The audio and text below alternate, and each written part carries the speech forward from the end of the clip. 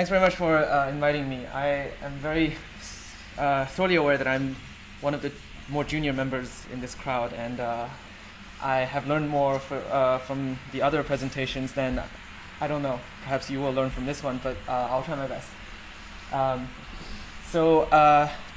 The title here is connecting Tamangic and with written Tibetan, verbs and beyond. And the idea is that I'm going to be looking at this group of languages called Tamangic, or as I will call them, TGTM.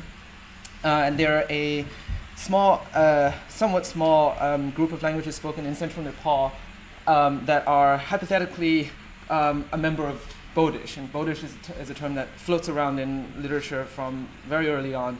And it's sort of hypothetically a group, but requires rigorous verification through neo-grammarian means, i.e. sound changes. So this group of languages called Bodish is usually considered to include Tibetic, so all the Tibetan dialects, languages that descend from Old Tibetan, of which we have written documents.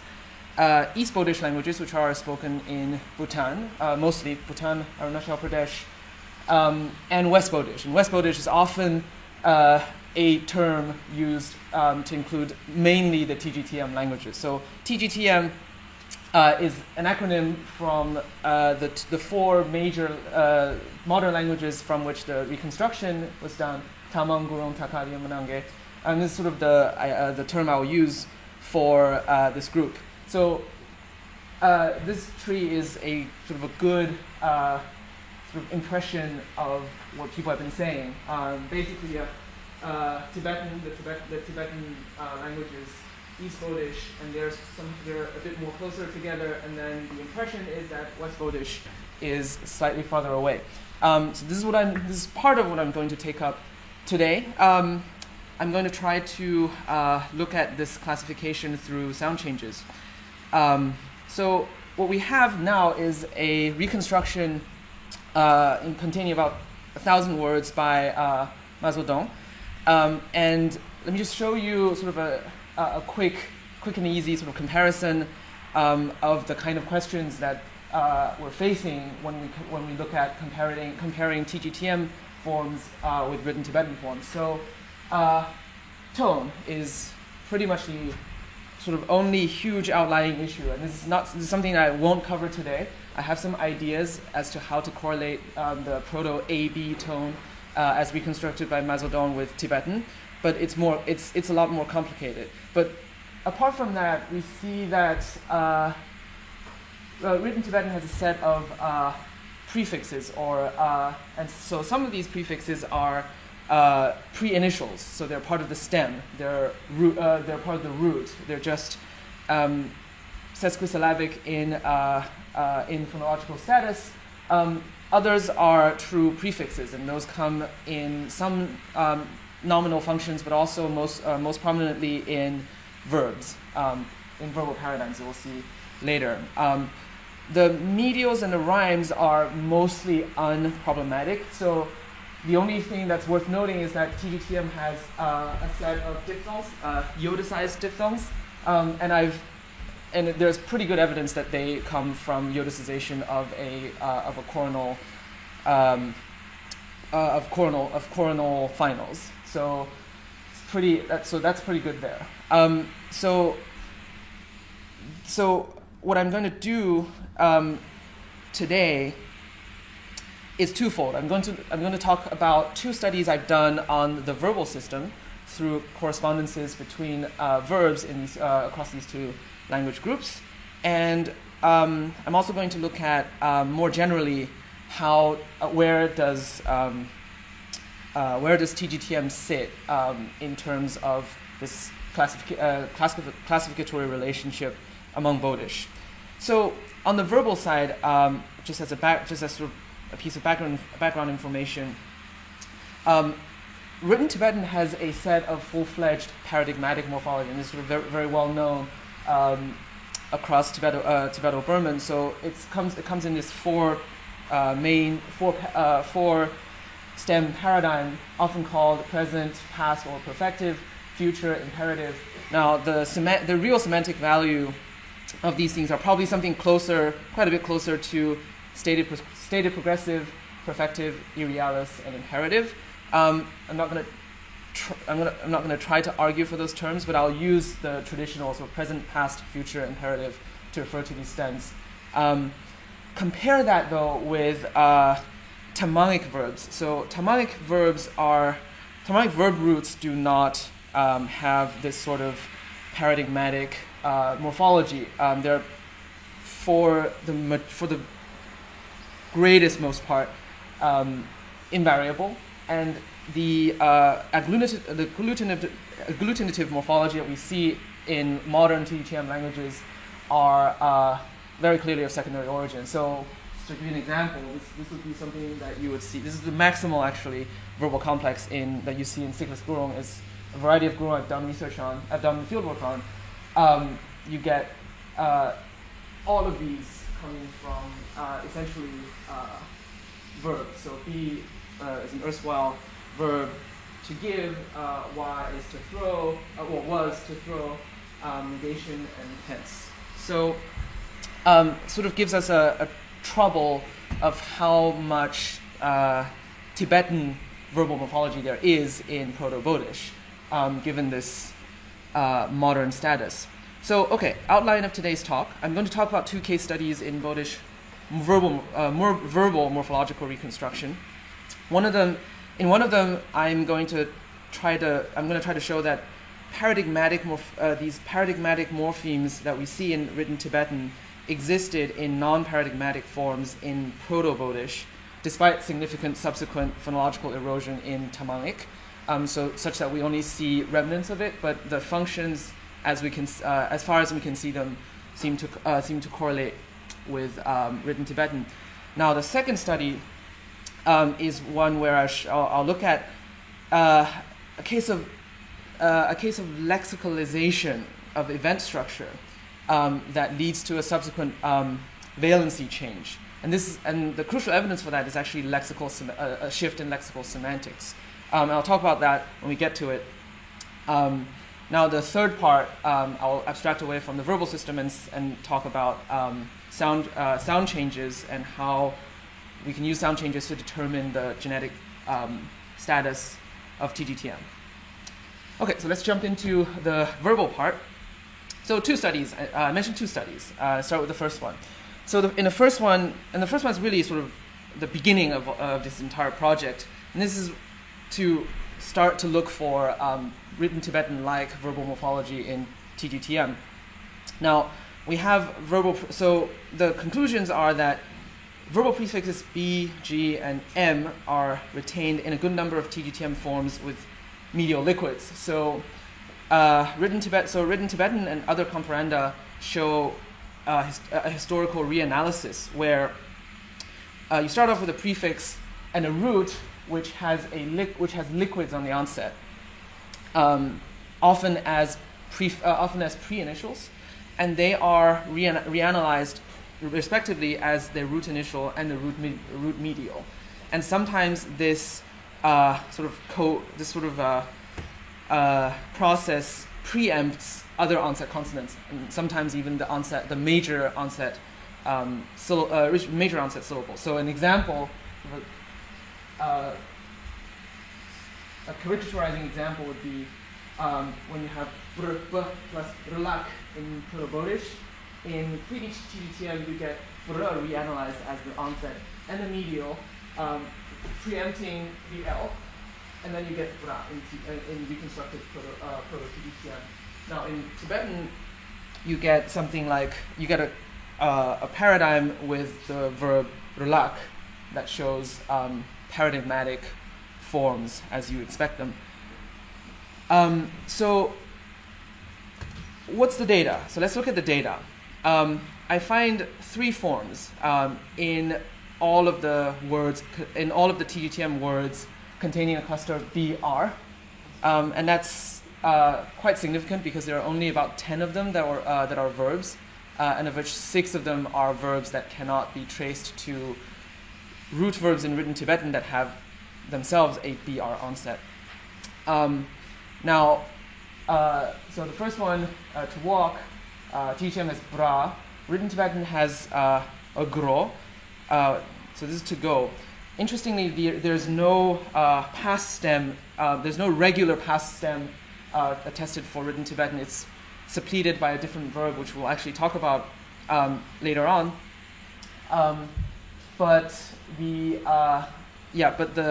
correspondence would be that this past stem with a b prefix presents us with the best sound correspondences to bra.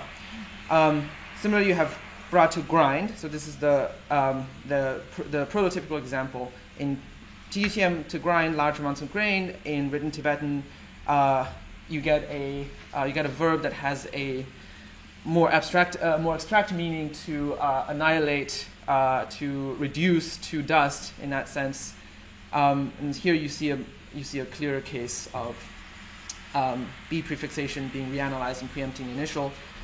So there's also the word to write. Now this has been argued by Nathan, even in written Tibetan, to involve a case of reanalysis of the B prefix in a past stem as the root initial.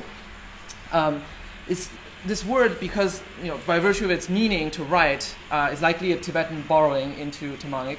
TGTM languages in Tibetan have been in contact with each other mostly through religion and through trade.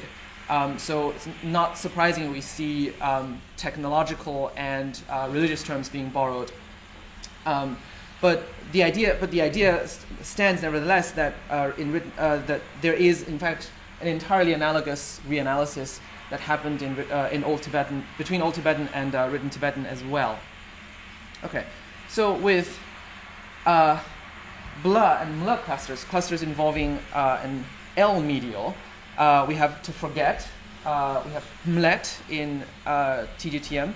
In written Tibetan, you have the same word, word meaning the same, having the same meaning, brajed, which is reconstructed to mrled.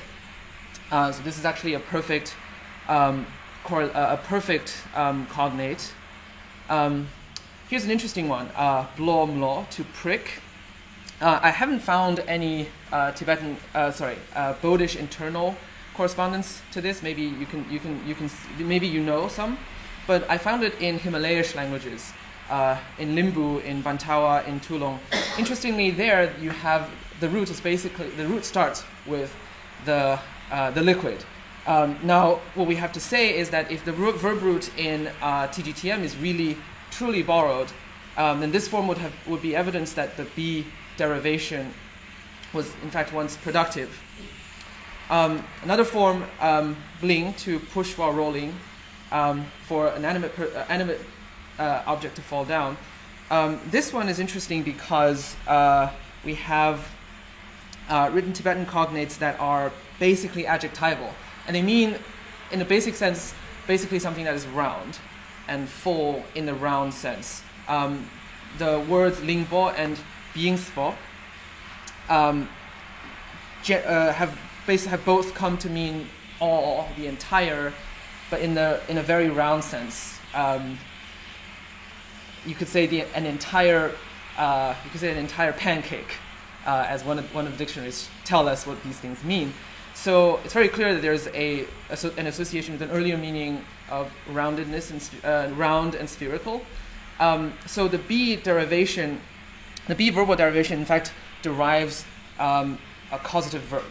So either to make round or to do a motion such as to make things round.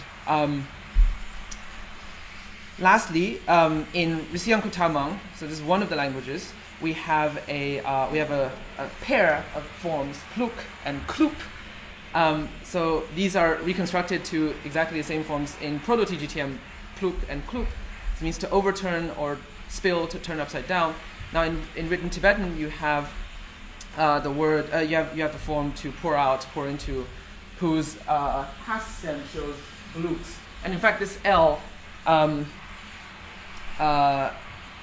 this L interestingly, is aspirating the B prefix that we see in Tamangic. Now, what's also interesting in Tamangic is that you have this initial final metathesis of a velar and a labial.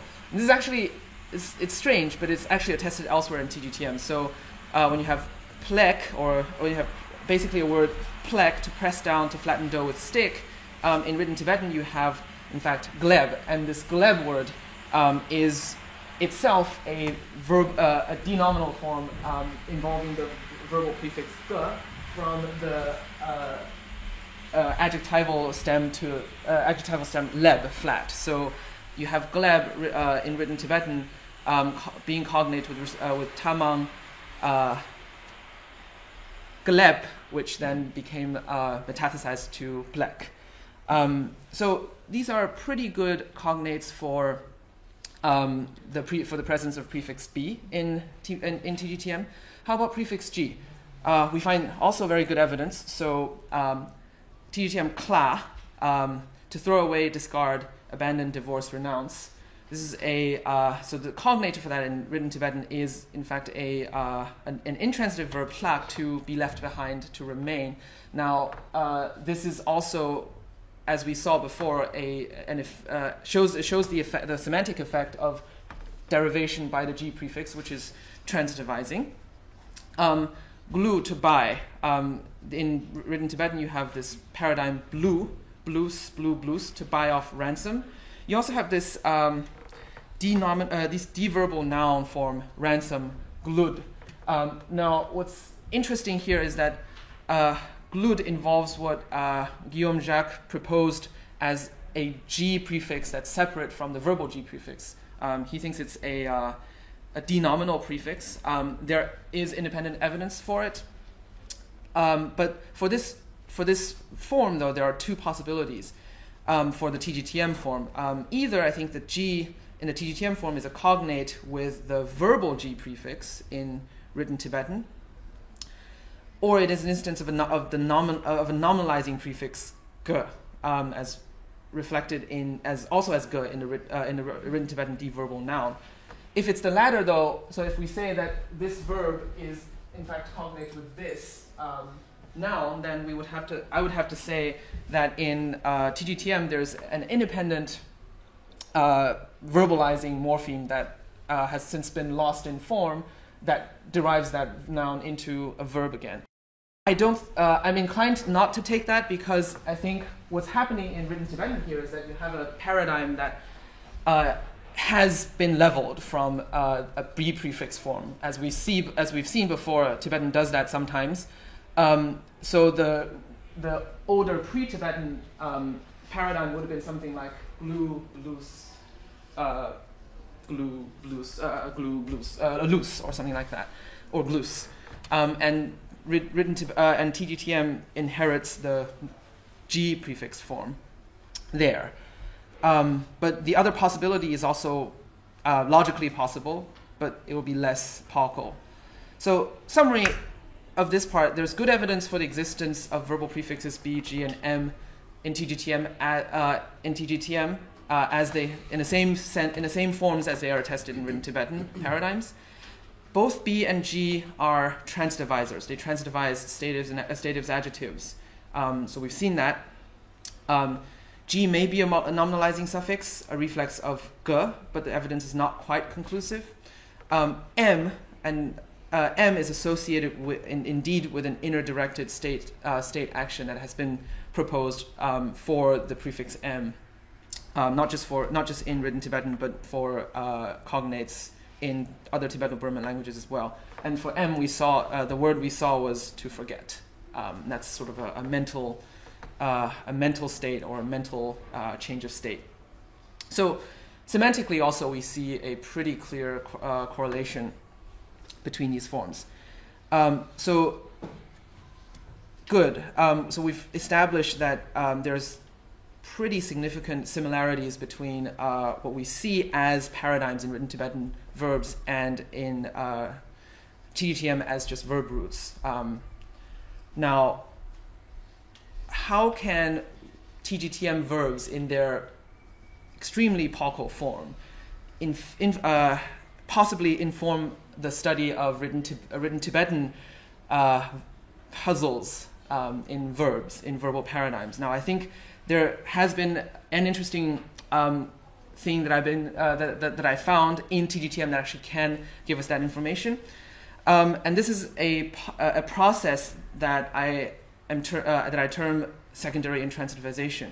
I think this is something that can shed light on a somewhat well-known puzzle in written Tibetan verbal paradigms, namely a set of paradigms that involve voicing alternations in the root onset. So I'll sort of give you a sense of what the puzzle is. So written Tibetan transitive paradigms, some of them, a small set of them, show an interesting voicing alternation in the root initial. The past, so we're talking about this set, transitive, the set I'm calling transitive B. So in the past and in the imperative stem, you have the voiceless variant of the onset. Notice that aspiration in Tibetan is already subphonemic, so aspiration here doesn't really show any real underlying difference. But in the present and the future stem, you have the voiced variant of the onset. So the zu in the future stem here is by a different sound change that fricativized z. So this really would have been this really shows an underlying root z, starting with z. Now, why is that? There have been many things said, and many proposals, but let's see what Tamangic can tell us. Now, the other puzzle, which I think remains kind of unresolved, is this set of voicing alternating transitives often appear in these triplets, and this is as Nathan pointed out, and instead of doublets, so these triplets alternate in terms of transitivity as well. Now, it's interesting, it's sort of bizarre in a way, because transitivity alternating forms usually occur in doublets. You have an intransitive and a transitive. Now, why do you have a triplet? So you have an intransitive A, transitive B, and intransitive C. Now, why do you have two intransitives? It's strange. It requires some sort of explanation. Now, triplets may be incompletely attested. They might have subparadigmatic variation, etc. So an example would be, so to fall, you have an intransitive A with a voiced onset B, intransitive B with voiced alternating onset. To bring down, to make fall, intransitive C is not attested according to Hill 2014, but in an earlier paper, Gezaur actually said that the honorific to go to come actually is an intransitive C form, originally meaning to descend. You could also have intransitive A unattested, transitive B, so to pour out, to make sort of flow forth, intransitive C to flow forth. Now, two questions, right? So first, why triplets instead of doublets? And second, why do these C intransitives have a voiceless onset that we only see in transitive, in a subset of transitive paradigmatic forms? So I'm going to try to answer each question in turn. First question, why triplets instead of doublets? Now, here's an observation from Tamangic. Now, Tamangic also has, so here's an observation. The observation is that past stems of transitive B paradigms are prone to what I call secondary intransitivization. This is something that I see transparently in TGTM. So TGTM cognates of words like 4 and 5 turn out to be pairs of intransitives, alternating in terms of onset aspiration. So you have an intransitive A, bup, to fall, as when tripped, an intransitive C, pup, which means to go or come down. The example is, I have come down. Same thing, pyo, to gush forth, come out of the ground of water in a monsoon. Pyo, for water to boil. Okay, so two important points, right? And I think it's pretty clear just by eyeballing it.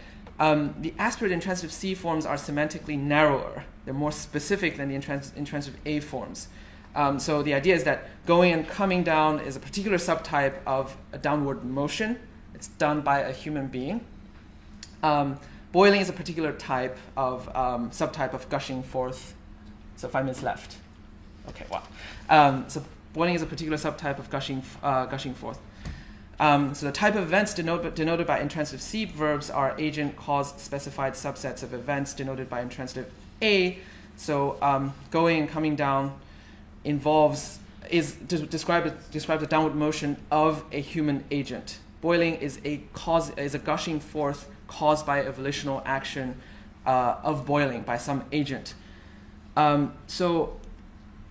Just by way of analogy, we can think of English passive participles reanalyzed as resultative adjectives. So the idea would be that in Tamangic you have the equivalent of a pair between to be full and to be filled. And the mediating factor would be a transitive verb to fill. Now, so here's the proposal. TGTM intransitive C verbs are derived intransitives from their agentive transitive counterpart, which has been lost. Now, let's look at the sort of hypothesized pathway, right? So first you start off with a general causative meaning. So something like, John caused water to gush forth. So the idea would be, it means John did such a thing as to cause the result of water gushing forth. But in this set of languages, both Tibetan and TGTM, you have a homomorphism of agentive ergative case with instrumental case, which marks passive agents. And you have a lot of argument dropping. So this is an environment for reanalysis of past stems and past stem only as resultatives, because only the perfective sense gets us to resultatives. So you probably get lots of sentences like water caused to gush forth. The water was caused to gush forth. By John, if overtly specified, or by someone, if unspecified. Now the crucial step here is that semantic narrowing happens on this particular causative stem, this sort of transitive stem, towards a resultative sense that subsumes the causal event. So instead of gushing, caused to gush forth, you have a more narrower sense of causing to gush forth, namely to boil. That semantic narrowing gets lexicalized. It creates a new lexical root, and it leads to, in the Tibetan case, to paradigmatic morphology extension. So this is a stage where you simply cannot say water became boiled by John anymore. The predictions of this analysis is that any aspirate initial intransitive C verbs that are secondary intransitives would show agent or cause-specified semantic narrowing compared to transitive counterparts. There will be variation since this is a lexical shift. You would have cases where you have a fully aspirate paradigm that is not intransitive, that's still transitive. And third, the particular direction of the narrowing should be idiosyncratic. So you would get, there's no inherent reason why gushing forth would become boil as opposed to another type of narrow sense of causing to gush forth. And I'm going to skip the data, but all of these predictions are borne out both in TGTM and in Tibetan. Now, the second question is why written Tibetan intransitive forms show this interesting ablaut pattern, though, that you only see in transitive form in the present stem. So I've said that this past stem is the one that gets reanalyzed as an intransitive. Now, why do you see ebb that you only see in transitive stems? I think this is a really difficult case, but I think the idea would be that secondary intransitivization in written Tibetan must have occurred after the innovation of paradigms. So after the establishment of paradigmatic relations between these forms. And in this analogical extension of this paradigm into this newly innovated intransitive, both the present stem and the past stem entered into the calculation of the new form. So the root would be something like the transitive stem the present stem of transitive, and then the addition of aspiration to the onset would be something like, would give you something like the resultative meaning. So that would be the sort of process that roughly goes into this analogical extension. Now, TGTM verbs don't show this. And this is because TGTM verbs do not form paradigmatic relations with these forms that you see in written Tibetan present stems. Now, these verbs showing the same ablative morphology, so real cognates of the present stems, are in fact attested in TGTM, but they are lexically independent. You see that there is a clearly stative meaning, but you don't see that they are attested together with any sort of in any sort of paradigmatic relationship with the perfective or the irrealis forms. So basically the conclusion here would be that the written Tibetan voice alternating verbal paradigms are grammaticalized stative active resultative lexical pairs. And there's a piece of further evidence in the idiosyncratic secretion of exactly this paradigm to go. And this form is in fact a secondarily intransitivized past stem of to remove. And this is actually still shown in its semantics, because this suppleted past stem of to go only means removal go. So you can only say I left and went to Lhasa with this past stem. You cannot say I went on the road with this stem. So here's the summary. Secondary intransitivation happened both in TGTM and in written Tibetan with the same process to the same stem, except that written Tibetan has this additional contamination from paradigmatic morphology in the extension, in the calculation of this new stem, in the innovation of this new stem. So I'm going to skip part 3, obviously because I'm out of time, but basically in part 3 I show through an examination against the sound changes that have been proposed recently for Tibetan and East Bodish, that TGTM languages precede the splitting off between Tibetic and East Bodish. So in fact the original impression is right, that West Bodish TGTM is an earlier split off. And I propose a shared innovation exclusively among TGTM languages that define them as a group in a full neo-grammarian sense. And with that, I'll close, but we can discuss any of this thing that you're interested in. Thanks.